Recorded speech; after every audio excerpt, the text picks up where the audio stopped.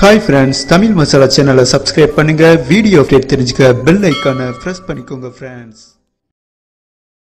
Friends, India vs Bangladesh matchல மீண்டும் நம்ம தோனியை மீறி கேப்டன் கோலி எடுத்த தவறான முடிவு. டுடே மேட்ச்ல ஒரு ஓவர் நம்ம எம்எஸ் தோனி கீப்பர் பண்ணல. தோனிக்கு பதில் ரிஷப் பண்ட் கீப்பர் பண்ணினார். அந்த ஒரு நிமிடம் முக்கியமான நேரத்தில் ரிஷப் பண்ட் பேச்சை கேட்டு கேப்டன் கோலி எடுத்த தவறான முடிவு. இந்த தவறான முடிவு இந்திய அணிக்கு பின்னடைவு ஏற்படுமா?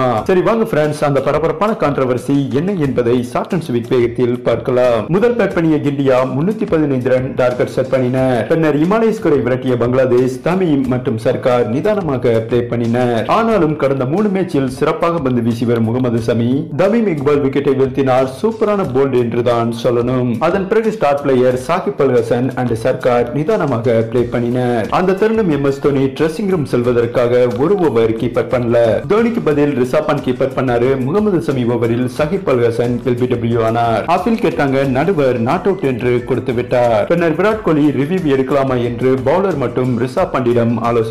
சாமி கொஞ்சம் சந்தேகமா இருந்தாரு. பட் ரிஷப் பண்ட் டிஆர்எஸ் எடுக்கலாம் என்றும் கேப்டன் கோலியிடம் முறையிட்டார். உடனே ரிஷப் பண்ட் பேச்சை கேட்டு விராட் கோலி ரிவ்யூ எடுக்க பின்னர் டிஆர்எஸ் முறையில் பார்க்கையில் பந்து சரியாக பேட் மற்றும் பேட்டில் 50-50% பட்டுள்ளது.